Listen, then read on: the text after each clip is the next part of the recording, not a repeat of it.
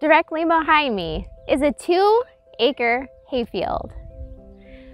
Every year, this hayfield will produce approximately $1,000 worth of hay on a good season.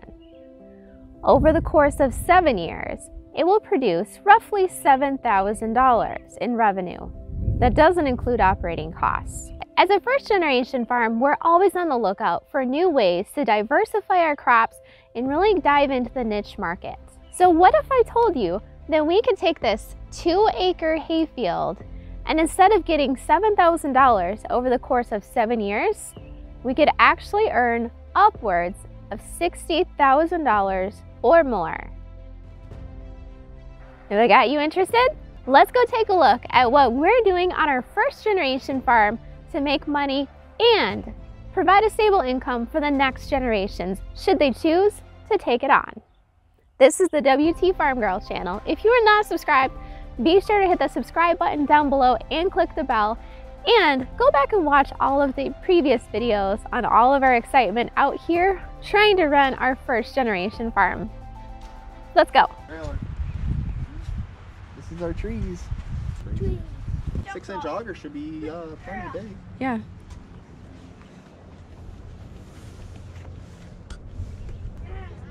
Bob, I'm gonna move the trailer.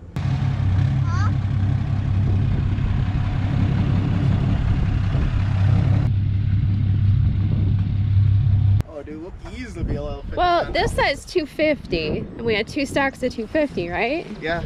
So what is this? Does it say 250? That says 250. These are definitely our trees. These will easily fit on this trailer. How old are these pine trees again? Just for fun, you should count and see how many times I say pine trees instead of fir trees. These are all firs, they're not pines, but nonetheless, I keep calling them pines. So just keep track and put your comments down below. Fir trees, sorry, they're not pine trees. Fir trees? Alright. That'd be better like that.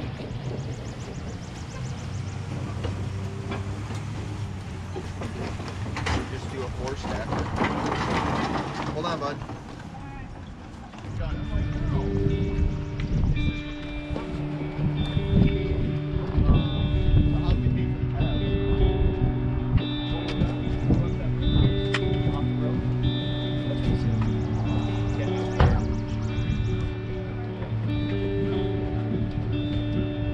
Start on the other side.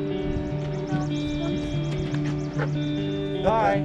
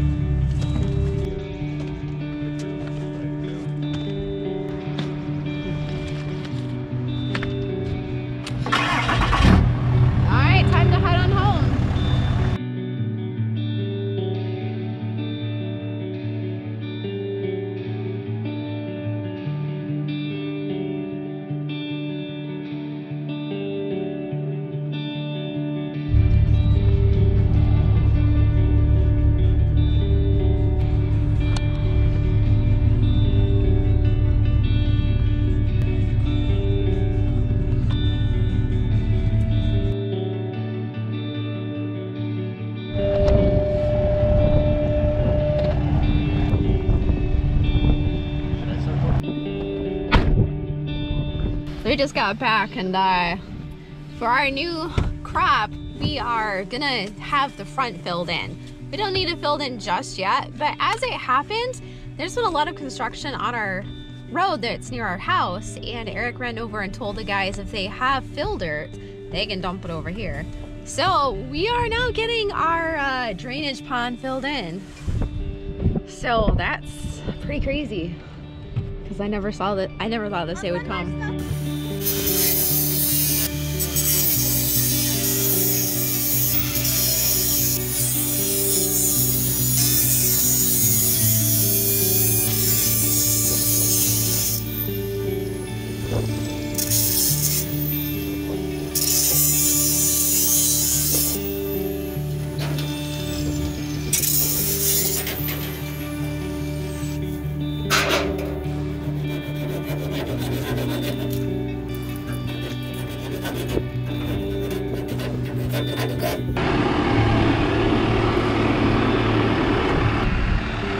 Oh, you don't like the wind? You don't like the wind? Oh, what babies. So hopefully this will work out pretty good. Yeah, 250 in here, 250 over there. But these are slower growing than those. Those are supposed to be 18 to 24 inches a year. These take 12 years to mature? 10. Okay, 10. Yeah, so that's 10-year investment right here. 8 to 10. Well, on this size of tree, a little bit less time, because these are a little bit bigger potted tree. And these are fir trees. They're nice, dude. They're not even pokey at all. No, because they're furry. They're fir trees. Oh, you like that? Okay. Let's not eat the top off my pine tree. We need to worry about the deer, not the puppers. Yeah, we shouldn't have to have doggies eating our trees.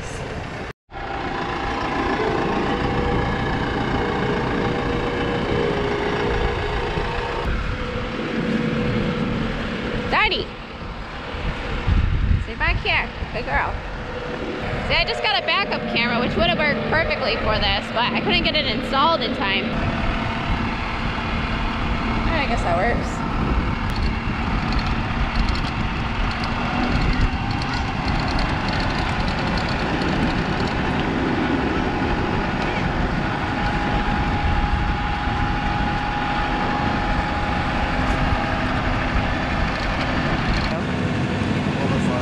Yeah.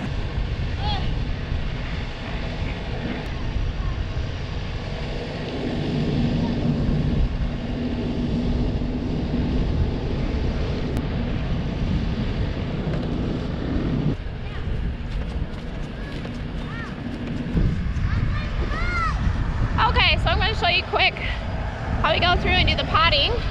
The kids pull the trees out. They stick them in the hole for me. That just keeps them from blowing around. And then we're gonna pull it up. I'm gonna grab the tree right here, do a little pinch on the bottom, and it will slide right out just like this.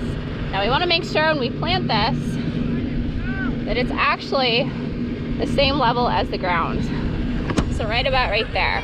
Now this has fertilizer on it. If you really want your trees to do well, either put some manure in the bottom, around the top, or you can use tree tablets.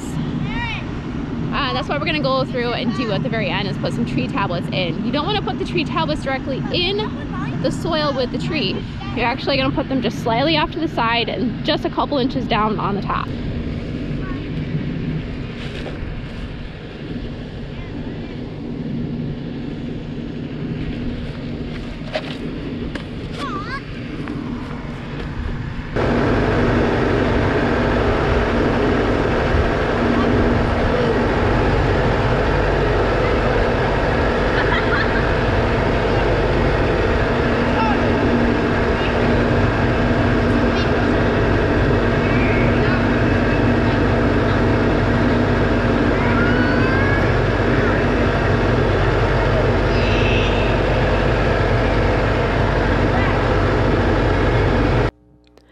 That Thursday, we managed to plant 120 trees, or about 2 rows.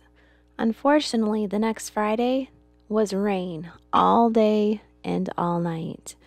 which meant that that next Saturday, it was wet. But we couldn't stop. We had to get the trees in the ground before it got too late in the season.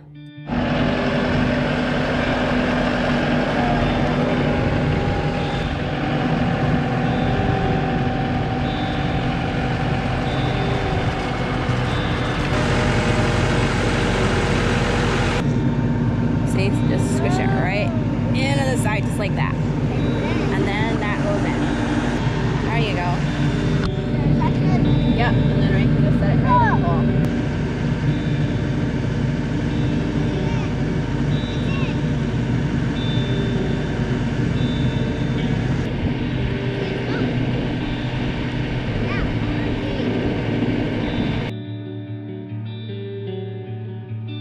All right.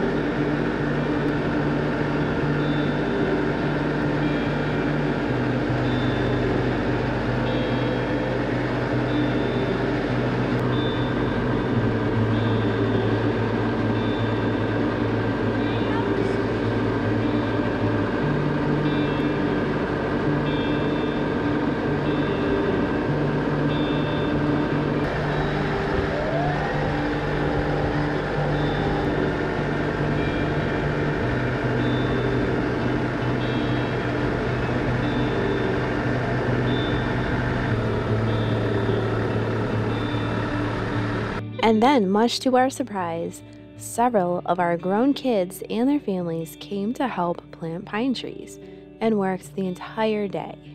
I didn't get all of them on video, but I did get a couple. Oh, I know. I remember the fence digging, Dad. I remember that.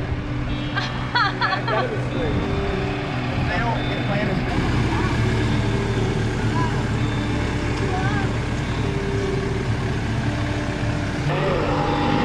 Oh man, he's getting stuck. Oh, he's only got it in two-wheel drive too.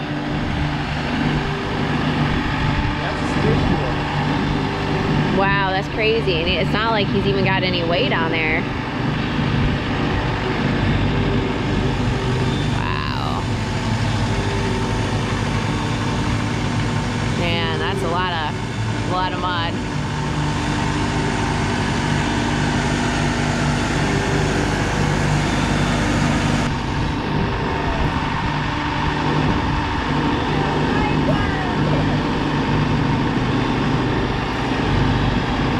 Actually, we'll probably end up having to get a hand auger, motor-powered one, just after they get cut down. I think that's the protocol. All right, so we got our first hole. So one kid grabs the tree, the other kid grabs the tablet. He stuffs it in the hole as far as he can go. And then Aaron sticks the tree in the hole. Okay. All right, now our part is a little more involved because it gets really messy. Okay. So this ground isn't too bad so far. So we're gonna pull the tree out. We want to make sure that it's not too deep. So we might need a little bit extra dirt in the bottom, just to make sure that it doesn't get planted too far down. Okay.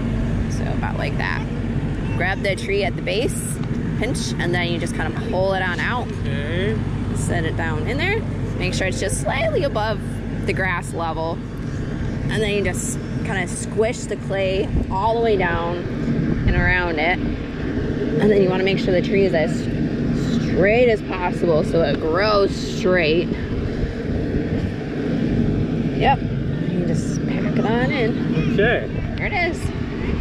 And then you've got to stack these up because otherwise they blow away. All right, so you want to try this one? Yep. I'll do this one while you do that one. Yeah, that looks really nice. Yeah, you can pack them a little harder. Eric likes to smack those suckers in there. I don't have as much strength to pack them in as he does. Just wait till it gets soupy. That's when it gets really exciting. There we go. I think that's You got it. You can move on to the next one if you want.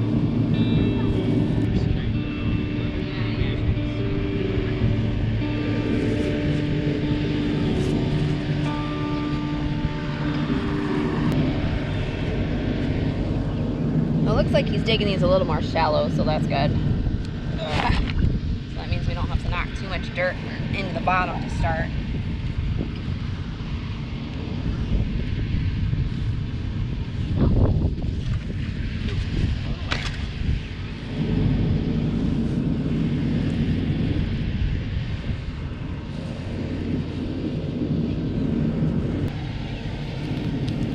You are Joey.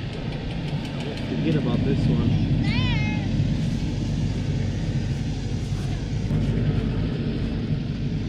But they also grow slower too. Oh, they are different than the other ones. Yeah, we just got done with those guys. So this is our son-in-law's first experience helping out on our family farm. And so far, I'd say he was doing a really great job. He really put in the effort and really applied himself and was not afraid to get dirty. I'm sure he went home tired, exhausted, and probably sunburned, but he at least had the advantage of seeing how a family farm comes together to get stuff done.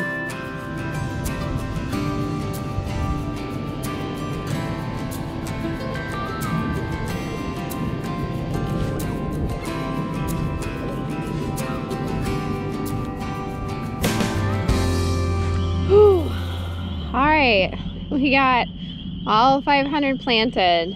It took a total of 6 hours working pretty much non-stop.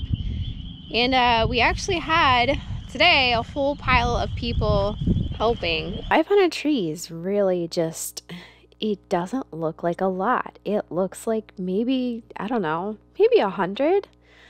Each row has a little over 60 trees in it. We've got 4 rows of the Fraser firs, 4.5, and then 4.5 rows of the Canaan firs. So the Canaan firs are actually younger trees than the Fraser firs, but the Fraser firs are a much slower growing variety of tree. They mature to Christmas tree height, which is about 7 feet, in anywhere from 7 to 10 years, whereas the Canaan firs will mature out in 5 to 7 years. That's a huge difference. And when you're in the market to make money, turnaround time is everything. However, we've never grown Christmas trees before. We have heavy clay soil, and especially this year, it is very, very wet. Yeah, I'm very sunburned.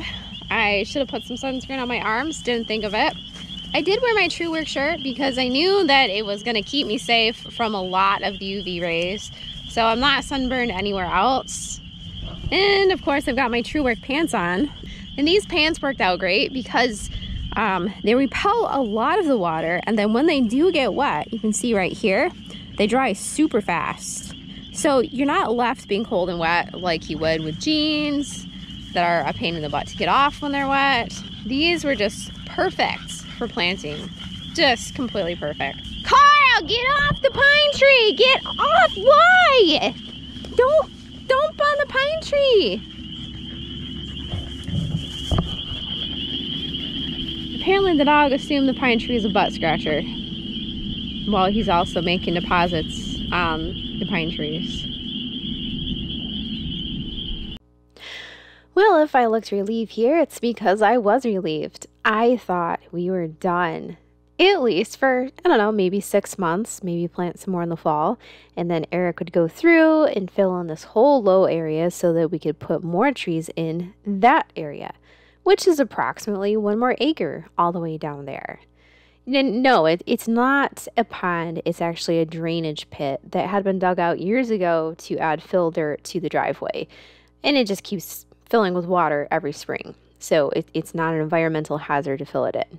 Regardless, much to my horror, we were not done planting pine trees. No, we actually ended up with 600 more trees to plant. And these actually were much older than any of the other trees that we currently had, which would then put us ahead of schedule. Hey guys, and welcome back to round 2.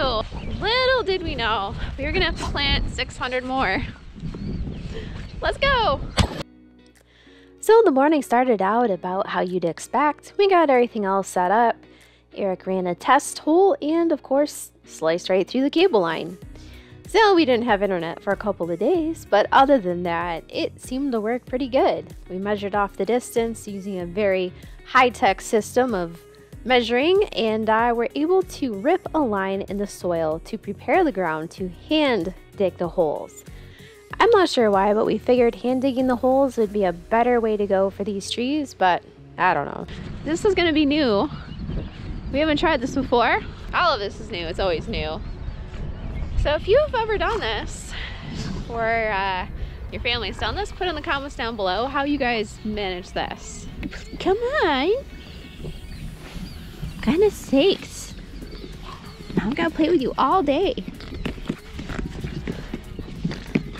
So Eric's going through remarking the hole spots. They're honestly pretty easy to mark without a string if you just walk in a straight line towards them. Yeah, I'm sure. Maybe. This is the first bundle. Alright, so these are bare root trees. We got these from Eric's boss, who's also planting pine trees. Christmas trees, sorry. You can see they're in a little bit worse shape. These are Canaan firs. Canaan firs, and these are a little bit older than what we have. They are Canaan fir +2, 10 to 16 inches.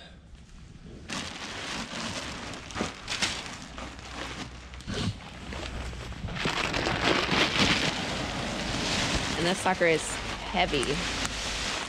The roots are nice and wet. Are they? I guess they are. We watered these last night just because.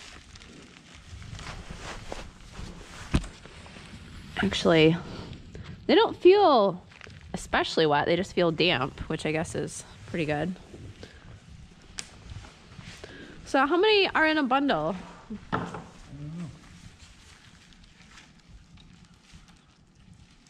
So these are what's known as bare root, which means there's no dirt on them. So what we're doing here, our planting shovel is this deep. So we want to cut our roots to the depth of that planting shovel, so because you don't want to J-root your trees. So we're gonna cut these off.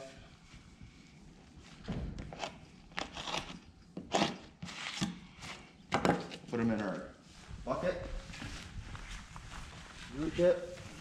So these buckets have a special rooting supplement in there that's supposed to help them retain moisture. There are lots and lots of different kinds of rooting buckets you can mix up. This is just one that we got a hold of. I'll put some links down below if you guys are interested in taking a look at a couple other ones. These roots are really long. Wow, that's a lot of roots. Doesn't that make you nervous cutting that much root off? I don't know. I mean, you don't want to stuff it down in there. Wow. Hopefully that she will be okay. That makes you really sad. It's like chopping all your hair off, except your hair doesn't feed you.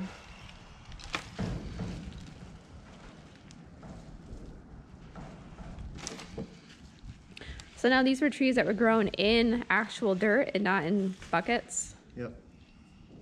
Pots.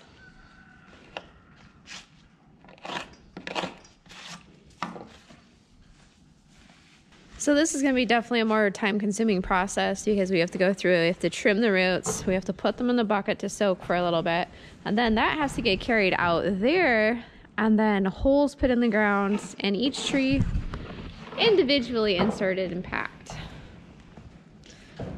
And we have... It does take a long time augering the holes, though. It does, yeah. So I don't know, we'll see. But at least I don't have to worry about getting sunburned today. All right, so we're gonna use this planting shovel and we're gonna step on the ground and we wanna make a V.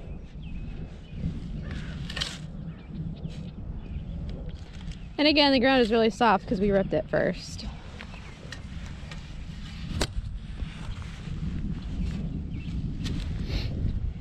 Okay. And we got this shovel on Amazon, so we can try to put a link on there. So we grab a tree out. Actually, this one I was gonna put in one of the... Oh, look at that stuff is looking slurry-fied. Look at that. Oh yeah. This one I actually wanted to put. All right, so we take a tree like this. Oh, look at, see the slurry is like sticking to all the roots on there. Mm-hmm. Take a tree like this, shove it down in there. Make sure you try to get the roots down in there.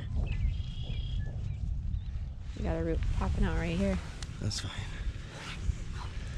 And then you go deep, and then you want to pull up on the tree, because then that pulls the roots straight. We take the shovel. Doesn't it need to come up a little bit more? Yeah, I'm gonna pack it a little bit. Go next to the tree. Just working in like that. Or you can try your foot. I don't know. We're just experimenting right now. So this is one technique you saw online on how to do this. Pull it up a little bit so it's at ground level.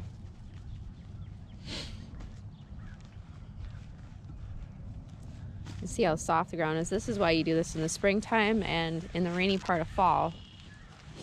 The ground is soft enough. Up and down. When we have fertilizer tabs, we're gonna go get them.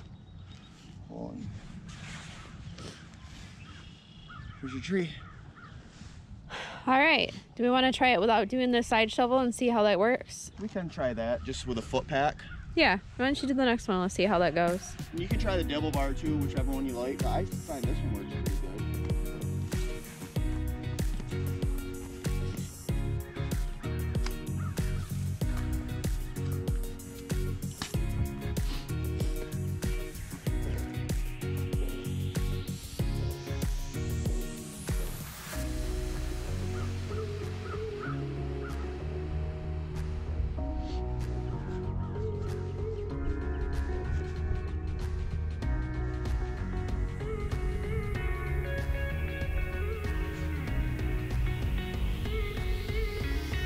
I think I like that way better.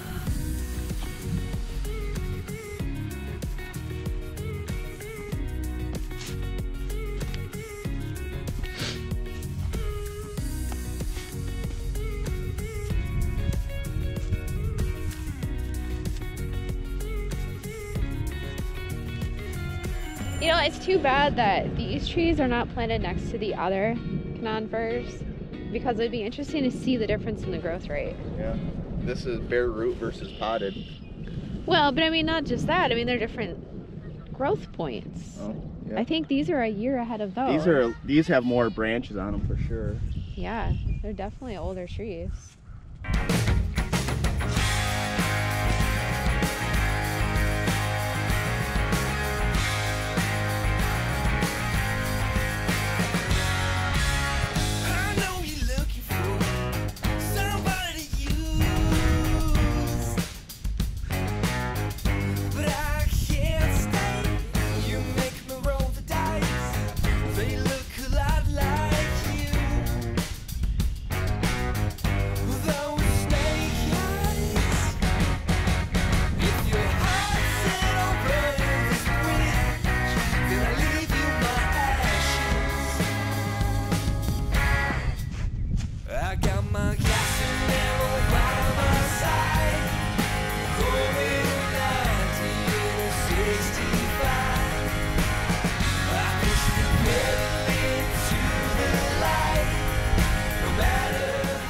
Okay, so there's 40 trees.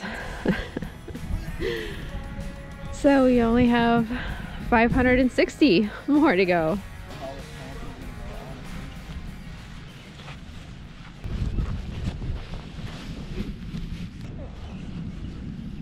Laying in the wind.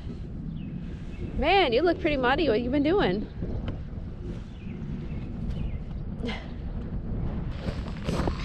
Yep, getting rained out today. Great timing. Come on, Daddy, come here.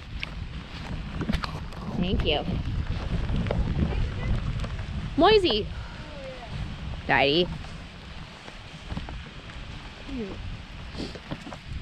Pinkle. Oh, she's asking for it. Come on. Daddy, come on. Pinkle. Come on, Pinkle. Come on. There you go. Stay. Stay. Good girl. It took several days to get the bare root trees all planted, digging 600 holes by hand and stuffing the trees into every single one of them. It was a lot of work, but we got it all done, finally. And this is about 1 acre's worth. We can probably fit about 2 acres worth all the way up here on the front part of the property once we get the pond drainage area filled in. There'll be other areas that we'll plant later on in subsequent years, and eventually we'll end up with a 7-year tree rotation. We are still doing hay, don't worry. Our main producing hay fields are still planted with hay, and we are still going to harvest hay. We can't take a full loss on all of our farming activities, plus we have our own critters to feed, but the area right up front has always been kind of a mixed use area. It used to be an additional horse pasture that just last year we decided to start cutting for hay, just to give a little more added bonus to our crop. So it made sense to do the experimental Christmas tree planting right here in this area. Plus, it's right by the road, which gives a great visual and a great reminder to anybody who's curious that, hey, I think there's a Christmas tree farm starting over there. It's almost like the property was set up with the full plan in mind to be a Christmas tree farm. And when everything is said and done, it's actually going to be a pretty cool little Christmas tree farm. But you've got 7 years to watch and find out. Now this is by far one of the wettest springs I can ever remember here on the property. Many of the holes, even the ones on the top level of the hill, were full of water right after we dug them. So a lot of these trees were planted into roughly 4 to 6 inches of straight muddy water. But the varieties of trees that we selected are supposed to be rated for heavy wet conditions. We talked to the tree people, we told them what type of conditions we had, the soil pH, the ground type, and these were the 2 that they recommended for our specific soils. So all we can do is put them in the ground and wait. And like most Christmas tree farmers, hope for the best that the trees will grow. Thank you guys so much for watching. I really hope that this was enjoyable for you guys to watch. And again, if you are not subscribed, hit that subscribe button and click the bell. I really look forward to reading your comments down below. This has been a lot of work, but it has been so exciting. And if you guys are still around in 5 to 7 years, you'll get to see our first harvest. Until then, guys, take care. We have hay harvest coming up in just a couple of weeks, so definitely stay tuned for those videos coming up. Thank you guys so much. Love you. Bye.